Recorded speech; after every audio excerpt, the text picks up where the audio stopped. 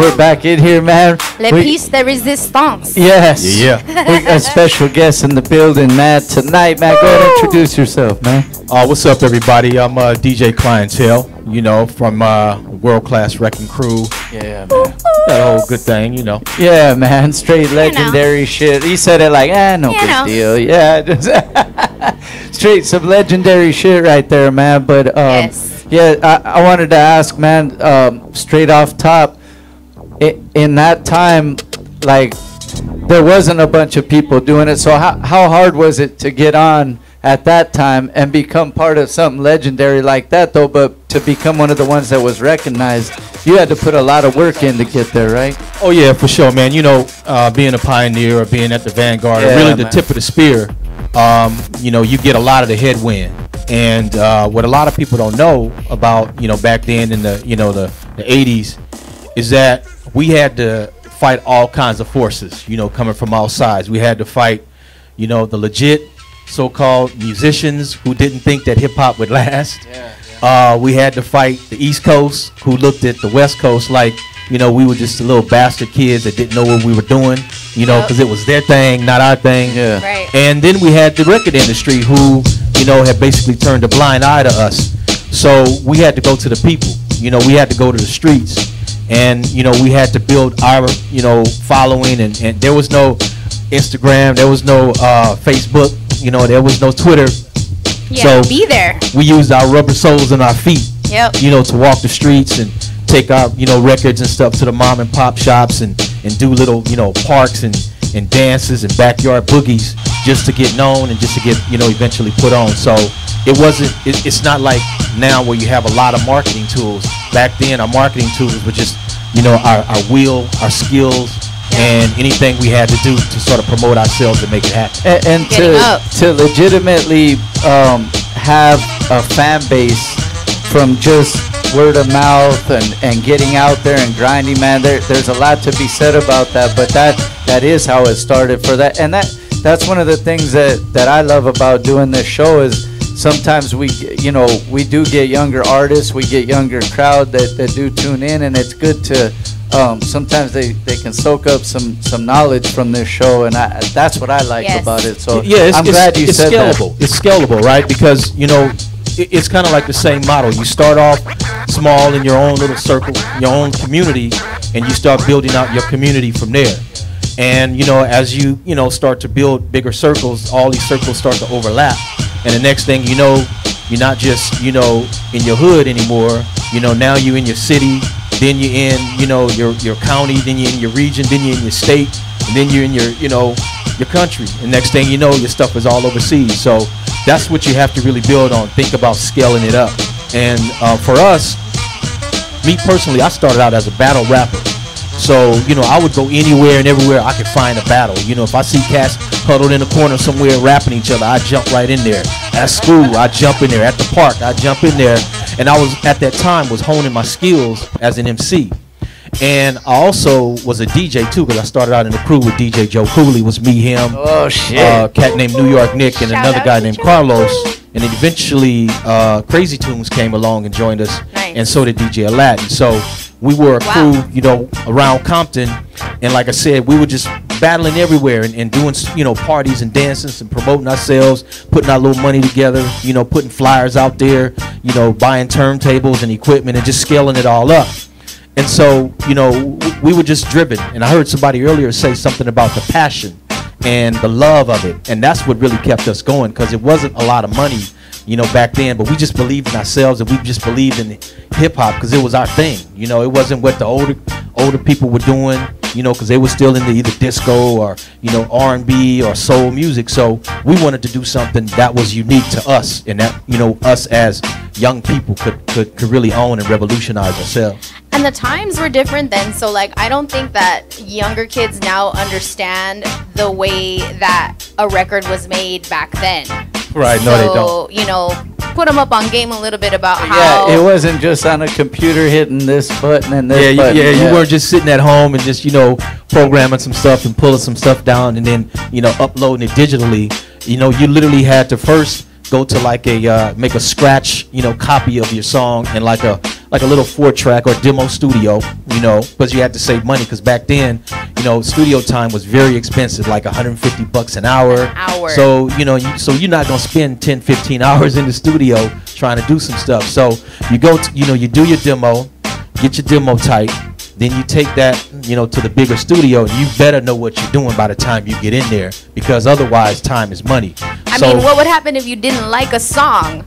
You know what I'm saying? Or, like, I mean, did it end up on the album anyways? Or like, how did that go? Well, listen, 1,000 things could go wrong. So, you know, you had to be talented. You had to hone your skills. You couldn't play around with it. You know, there was very little room for error. You know, no ceiling really for mistakes. So that's why a lot of times when you see a lot of the, you know, the 80s and 90s artists who were still in that mode, they knew what they were doing because you didn't have a lot of time to waste. No you know? choice, no option. Yeah, exactly, exactly. So you go from there, then you'd have to take that master, you know, to a pressing plant. And then they would have to, you know, press up the vinyl. And once they press the vinyl, then you take it to the distributor, and then they ship it out that way. And that's how we learn, you know, how to do everything in the music industry. So by the time we did actually eventually sign to major labels and stuff like that, we already knew what they were doing. You know, they couldn't, you know, trick us or fool us, you know, in terms of, you know, beating us on the money and stuff like that. But the thing that you mentioned is you were honing your skills the whole time, because there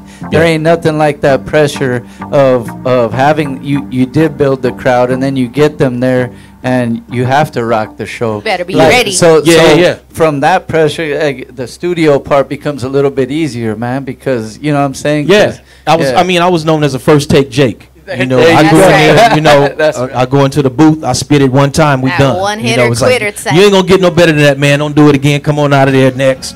You know, that kind of thing. But again, that saved a lot of time and it saved a lot of money. You know, but not everybody was like that.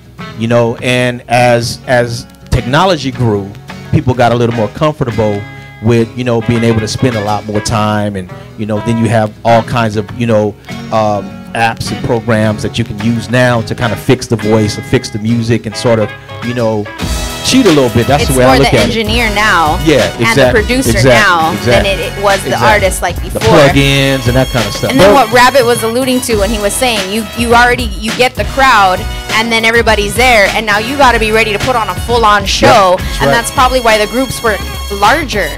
Yeah, larger.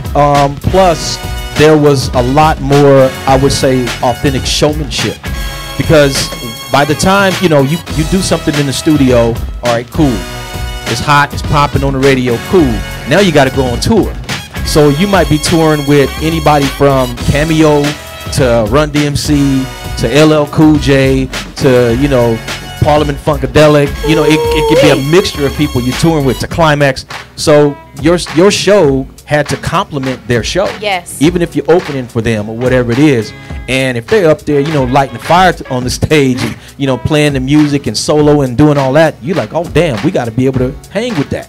So we had to, you know, hone our skills and be able to put our show together and have showmanship and have it tight. Wow. So obviously, like, through all this that you've gone through and honing your skills, and from a battle artist to a DJ, I mean both at the same time, but through all that time, you continue to learn, obviously, because this is what I'm getting to, is that like the new stuff you're doing is like, these are all these things combined, is like putting together, I've seen, you know, movies together and a book, and which we have here, but yes. Speak on that, man. It's like you brought everything, and that's what this is all about. It's entertainment, and that, you know, hip hop was built on that. But I obviously from the beginning stages kind of figured out a way to incorporate everything, and you don't have to just be a rapper or just be a DJ. You could be an author. You can be a, you know, a screenplay writer. You know what I'm saying? Yes. So let's bring them up to speed with the documentary first, really quick, if you can, so that everyone knows. Cool. Yeah. I mean, it's a lot of things, and I totally agree. And I always believe that you don't have to be a one-trick pony. And there are a lot of things that we as creatives can do and learn and always grow. And it humbles me, you know, to be able to do that. So I, you know, started out actually as an actor when I was younger. You know, one of my teachers in junior high school saw me walking up the hallway, and she was like, yeah, we're doing this play next week, and we're gonna be rehearsing, so maybe you can come by and audition for one of the parts. I think you'd be perfect. What she didn't know was I had a photogenic memory at that time, so I could look at something one time and be like, all right, cool, I got it. So she gave me the book, the playbook, took it home that weekend, learned all the lines and everything, and came back that Monday. She said, all right, we go to rehearsal. So it was kids there who like had been there for weeks. They were still struggling to learn their lines. So I hit it, boom, boom, boom, did it, And she was like, how the hell, she didn't even know how I did that. But so we went, did the play. We won. I won a best supporting actor trophy, for the city of Compton. And out of that, then I got into music and I got into rap. So the stage was kind of like a natural progression for me. And then I decided, well, if I'm rapping, then I want to DJ too. So I started DJing with Joe Cooley and those guys. Started honing my skills there. And then when I got into actually making records and becoming a recording artist with the Wreckin Crew and Dre and Yella and Cube and Lonzo and all those guys, I always looked at the business side too. And I said, well, you don't have to limit yourself or limit your possibilities. You can grow and learn, because it's all entertainment, like you said, and it's all creativity. So I started writing more plays, and because I was doing most of the writing anyway for the group, and I started writing essays and writing books, and I wanted to finish college as well. So I made sure that I did that, because I promised my mother, because she was like, this music stuff, I don't know if it's gonna work. I said, look, no matter what, I'll finish college, don't worry, trust me. It wasn't easy touring and having to do papers, because the professors, they don't give a damn about, I got to be in Philadelphia next week. All right, you got a 10-page paper due next week too, so you better get the paper done. So I'm on tour, and I'm writing, papers and stuff while I'm on tour. So I had to do what I had to do. Crazy. Long distance learning like a motherfucker. Oh, absolutely, man. So I just learned, how to be able to handle a lot of things and be organized to the point where, you don't let anything lapse. And that's how I started transitioning into doing a lot of the other things with with directing and filmmaking and all of those. Now a book. The book, y'all. Yeah. Speak on it, man. What's it about? Well, what can the people get? Yeah, so the title is DJ Cli-N-Tel, the autobiography, essays, and writings of a modern day Renaissance man. And some people think, well, Renaissance and modern day, how does that match? Well, in every Renaissance, after every Renaissance, there's a revolution, there's a change. So I talk about, my personal evolution, my personal change, and how I evolved as a person. But I also, go into telling some stories about some of the guys that I came up with, like Dre, Dr. Dre, and Ice Cube, and DJ Yella, and Eazy-E, and I tell some stories that people don't know. There are things about, them that, that weren't covered in, Straight Outta Compton or other stuff that you hear. So I just wanted to make sure that the historical record was accurate, that, nothing was marginalized or got sort of pushed to the side. Because again, you can't tell everything in a 2.5-hour movie, and I understand that. So I wanted to make sure. And I was really inspired too by Ice Cube, because he and I were having a conversation one day, and he said, man, I'm glad we did this movie. Now it opens the door for everybody else to tell their stories too. That's dope. Yes. Yeah, so that's another reason why I decided to. It's almost like a West Coast Bible, the story according to Cli-N-Tell. Yeah, it definitely. The book of, it Cube. fills in some gaps. It plugs in some some holes. It tells the origin stories of us, of Dre, of Cube, and those guys, and how we all really began. Truly, started out again. We weren't making a lot of money, back then. It was for the love of it. We were truly hip hop heads, and we loved it, and we had a passion for it. And I'm proud of everything that they've done, to this point. Hey, we're blessed to, have Yella on the show years back. It was, was it? Maybe I don't think it was a whole year. It was some months before Straight Outta Compton came out. Yeah. Well, it was when they finally agreed to film it. And then we were blessed to have him on the show. And at first he came with another one of the homies. He was gonna come on real quick, but he opened up a little bit, and he told us on the show, it's coming, the movie's coming. It was right when they decided to make it. But it was cool to have him on, because man, I followed that whole movement growing up myself, so it was dope. And it's dope to have you on telling the story as well, man. So I can't wait to read the book. I gotta read it. Yeah, it's dope, man, and you know, I put a lot of, you know, heart and soul into it because, again, I wanted people to really get a better understanding of hip hop on the West Coast, the origin story of it, and just sort of my journey, you know, as well. And I was smiling when you mentioned Yella because I can't reveal too much, but he and I are working on a very special project right now. Hell yeah. So yeah, that's gonna be dope. And you know, and it's funny because I'm, you know, 30 plus years later, you know, closer to those guys than I am to a lot of my own family members. We're like brothers, you know, and it's really an amazing, like I said, journey that we've all been on. You know, we've sort of operated together, then on our own separate tracks, then together, and all that. But it's just all love, you know, for all of us. It's like historical memories in hip hop that you guys have made, but the thing that's crazy is the memories ain't done yet. Like, you guys got more stuff to do. So that's almost quoted word for word in the book there, man. That's dope that you would say that, because there's still a lot of story to tell. There are a lot of things that you know, we still have to do, but most importantly, and I can say this and speak for all of us, is that we really do love and appreciate all of the, you know, the feedback we've been getting, the appreciation from people over the years who've listened to the music, who rock with, you know, everything that we've been doing, and it's just something that makes us, it inspires us to even want to, you know, go higher and do more and be better examples, you know, for hip hop, for the culture. Especially dope about you is that when you're working on something, you're interactive in the way that you break down the development of the project. You keep people engaged throughout the process so that they can feel a part of the development of it and actually become a part of it if they want.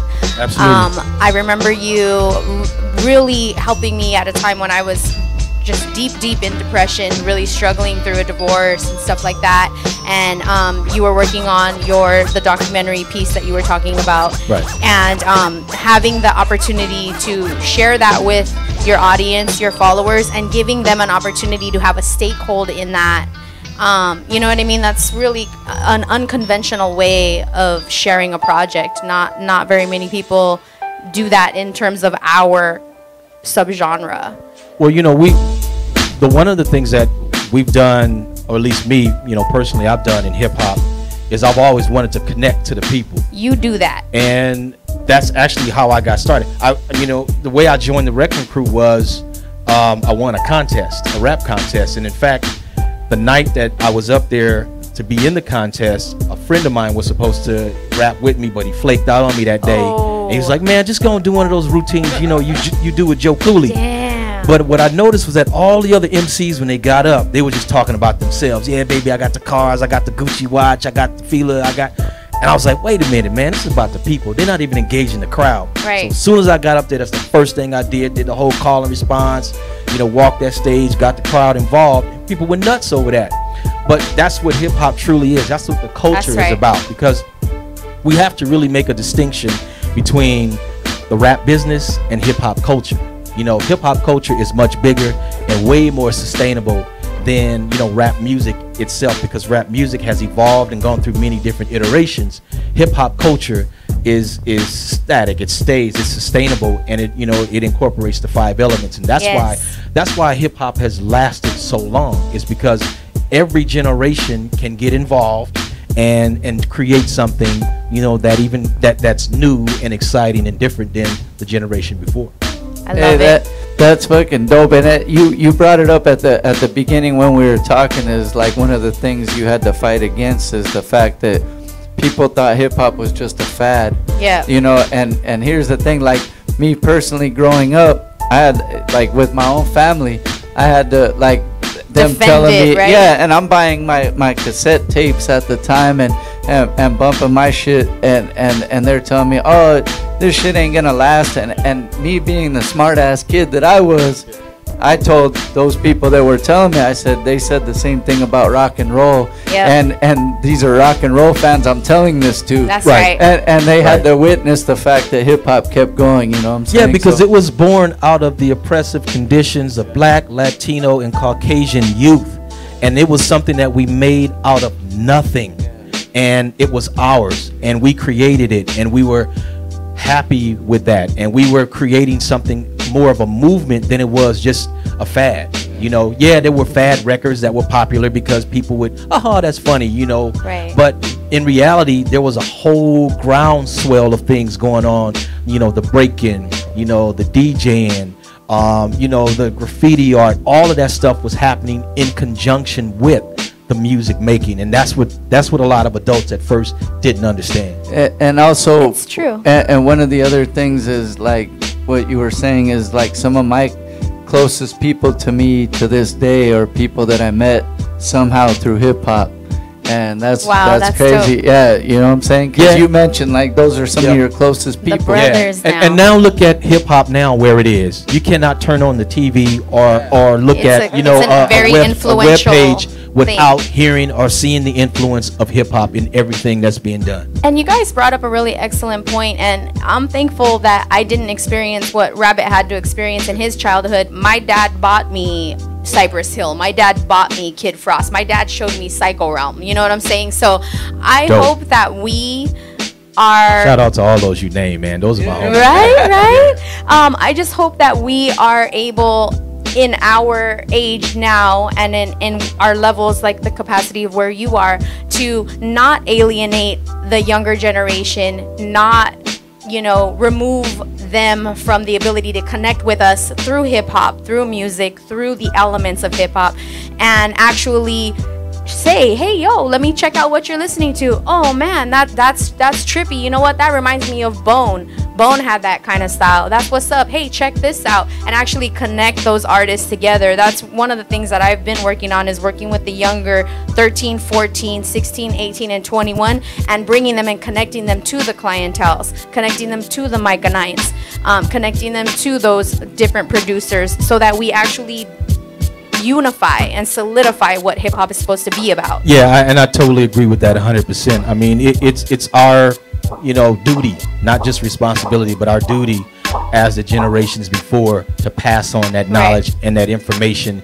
and give them, you know, that impetus to continue to go and grow.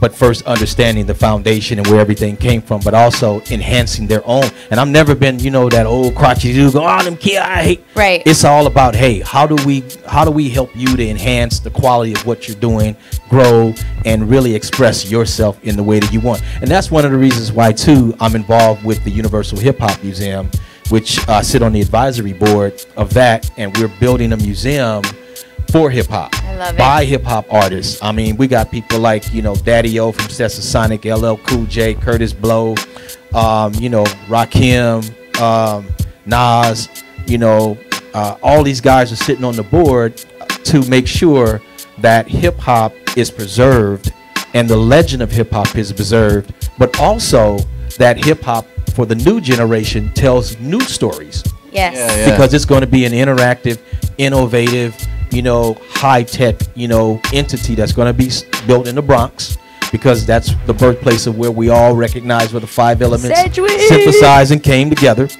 But at the same time, we're going to have satellite campuses all over, you know, from LA to Oakland to, you know, Houston, and places where hip hop just sprouted up and you know, and took over. So we want to make sure again that, you know, just like the Rock and Roll Hall of Fame, just like the Blues Hall of Fame, and, you know, all those other entities, the Jimi Hendrix Experience, that hip hop has its just place in history and, you know, in the world. That's what we're about. That's a beautiful thing. Preservation of hip hop is so important. Here at the B-side, we really do absolutely honor and respect hip hop, and we covet it and treat it as such. And we try to, you know, do what we were talking about, is kind of bridge that gap, because we got a mix of viewers and artists that come through the show. Definitely. And, you know, it's dope to see some of them end up working together and stuff like that. So, hey, extending a hand and lending an ear.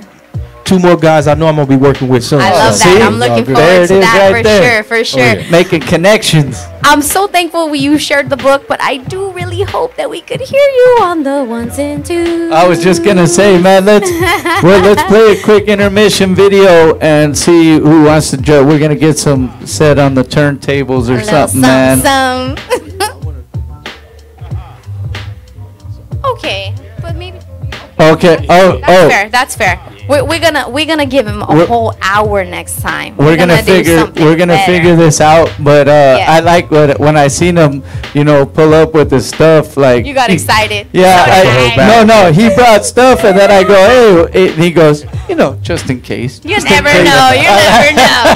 I like that. Yeah, that's but what I it feel is. it though, because you have the whole intro. You're gonna take them somewhere. You got the crescendo. You're gonna let them cool off. Do you DJ? A little something. I'm learning. Thank you for that rain mixer, by the way. Yeah, there it is. Yep.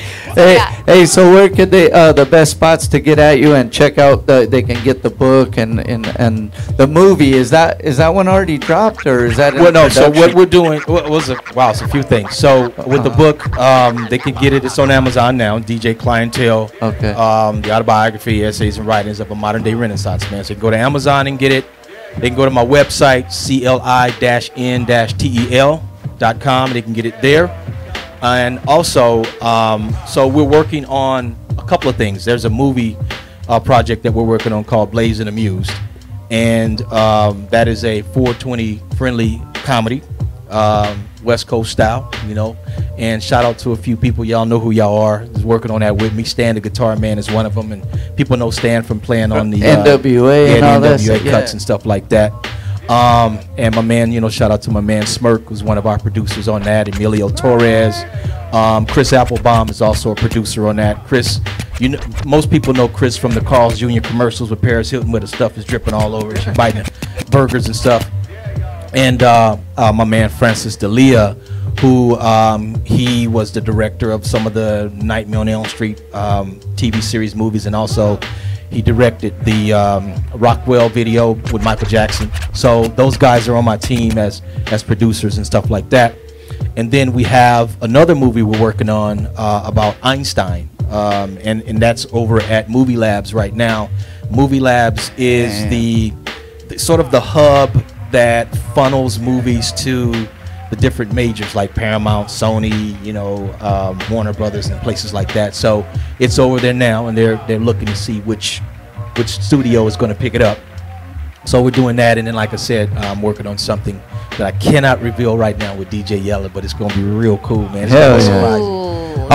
Follow DJ Cli-N-Tel. All I heard out of that was they're coming back to tell us about it later. yeah. That's all I heard, Doug. You can reach me at Instagram. That's DJ_CLI_N_TEL, or Twitter. That's also DJ _CLI_N_TEL as well. So they can hook up. So it's like Cli-N-Tel.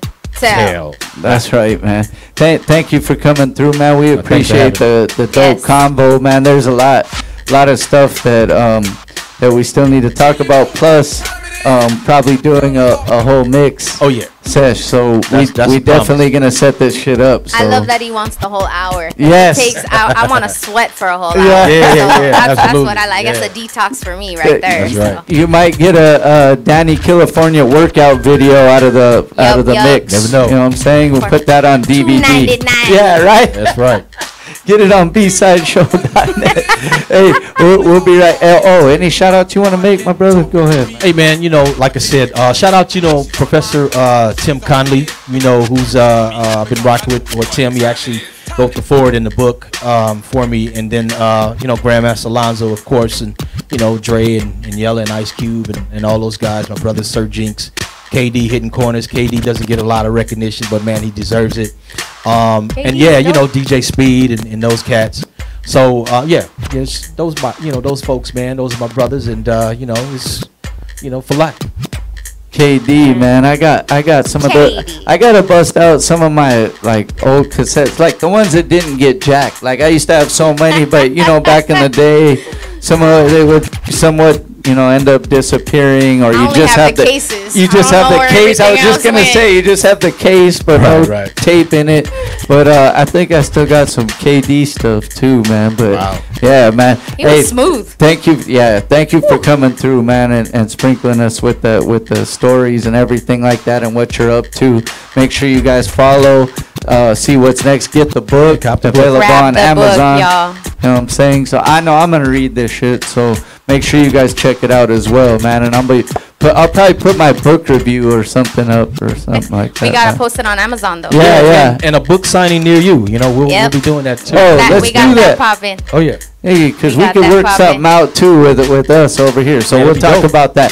Hey, we'll be right back. We'll play a quick video, man. Do our shout outs, and then we'll end with whoever wants to get on the turntables. Let's get it, man. B-side. Whoever. Love it. B-side.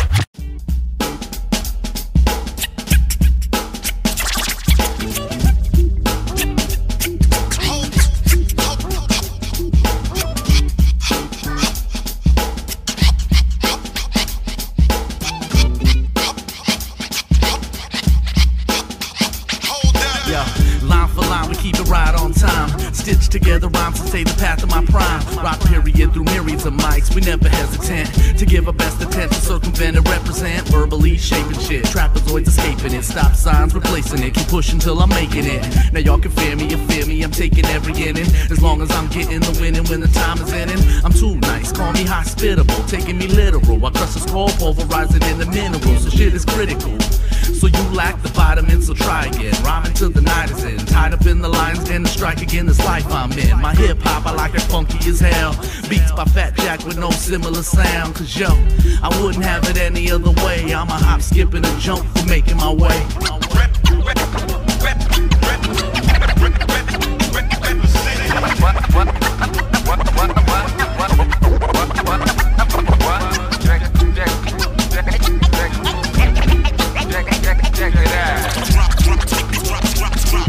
Quite possibly you already lost to see the boss MC, Joaquin leaving them lost at sea. Unfiltered and unchanged, my title still makes waves. So nicey like I'm iced tea, calling it lemonade. My fluid styles increasing, nautical miles. You gas to think you solid, taking nothing but L's. I'm like 20,000 leagues out of your league, crafting my flow technique. So take a seat, relax your feet while I baptize beats. Flows get hotter like when aqua meets with molten lava. The cats get salty cause I'm smarter than that bottled water. The tide is riding, I'm Poseidon with tsunami right in. Like Mike Tyson with a triton, keep piranhas biting. These words from my page create an ice age. Melting souls on ice dumb suckers with this mic device. So all you think that you can rhyme this sick, get off the mic, get off the style, get off this Moby Dick. I'm on my Kobe shit.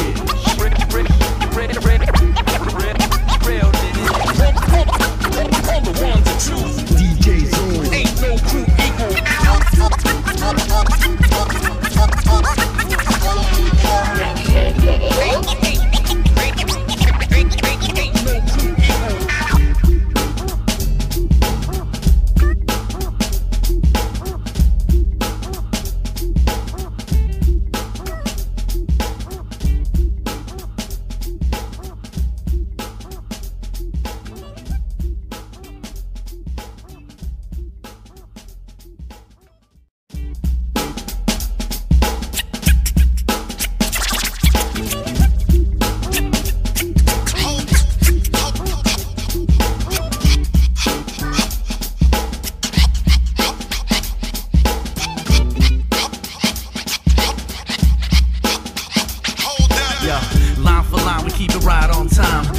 together rhymes to say the path of my prime. Rock period through myriads of mics. We never hesitant to give our best attempt to circumvent and represent. Verbally shaping shit. Trapezoids escaping it. Stop signs replacing it. Keep pushing till I'm making it. Now y'all can fear me, you fear me. I'm taking every inning. As long as I'm getting the winning when the time is ending. I'm too nice, call me hospitable. Taking me literal. I crush the skull, pulverizing in the minerals. So shit is critical.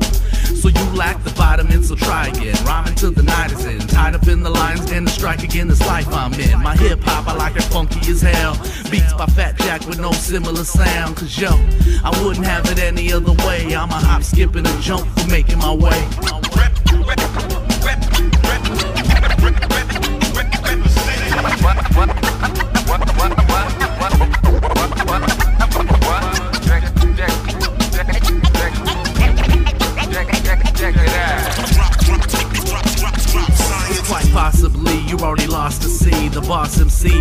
leaving them lost at sea. Unfiltered and unchanged, my title still makes waves. So nicey like I'm iced tea, calling it lemonade. My fluid styles increasing, nautical miles. You gas to think you solid, taking nothing but L's. I'm like 20,000 leagues out of your league, crafting my flow technique. So take a seat, relax your feet while I baptize beats. Flows get hotter like when aqua meets with molten lava. The cats get salty cause I'm smarter than that bottled water. The tide is right and I'm Poseidon with tsunami writing. Like Mike Tyson with a triton, keep piranhas biting. These words from my page create an ice age. Melting souls on ice, jump suckers with this mic device. So all you think that Yeah, man. We're doing our thing every single Monday night, all the way live, bsideshow.net. Tell your peoples about us if they don't know already, but hip-hop's going down right here every week, man, that's for sure. Hey, we're gonna go into a mix, though. Hey, man, DJ Hectic's already doing backflips and shit, man. That's right. Yeah, man, he's going. We gotta say, DJ Hectic, he's got a podcast called La Clica Podcast. And it's on Mondays as well, and it's 2 hours before ours. So 2 hours before us, you can catch them. Yeah. Wait, go ahead, tell them about it, man. Hey, how's it going? Yeah, man.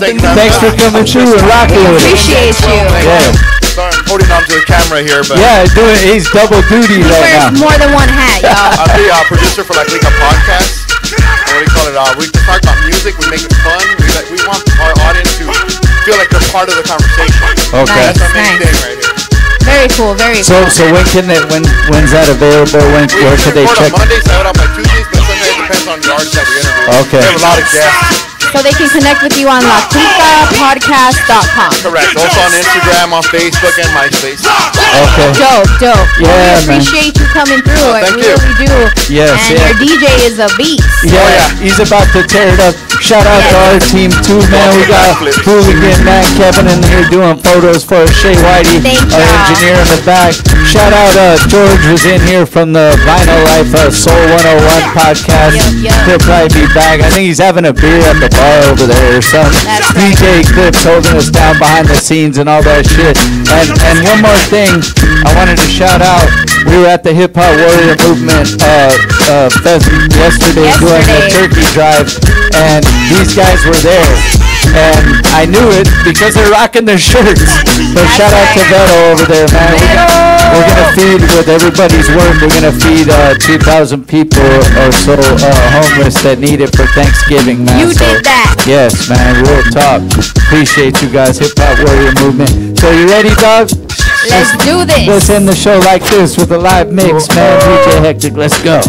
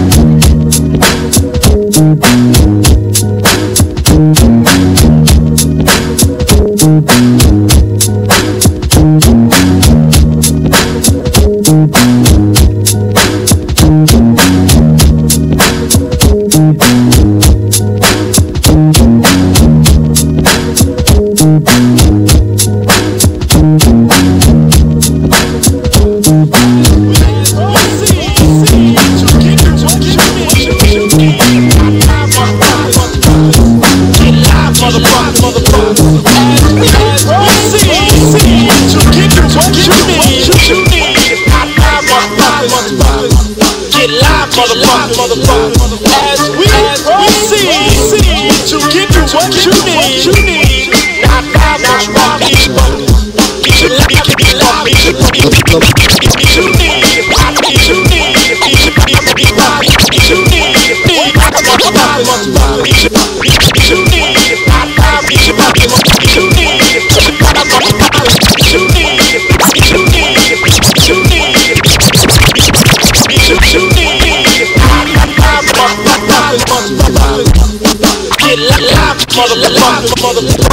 Turn up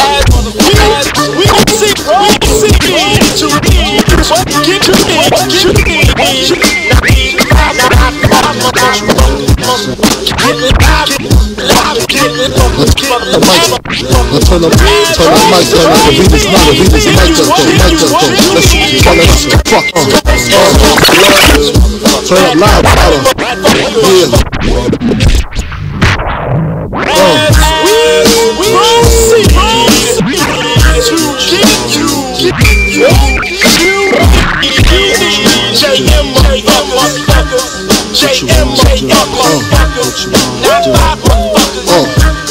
Who shot ya? Separate the weak from the opsa. Leap hard to creep them Brooklyn streets. It's on, nigga, fuck all that bickering beef. I can hear sweat trickling down your cheek. Your heartbeat sound like Sasquatch feet. Thundering, shaking the concrete. Then the shit stop when I fall the plot. Name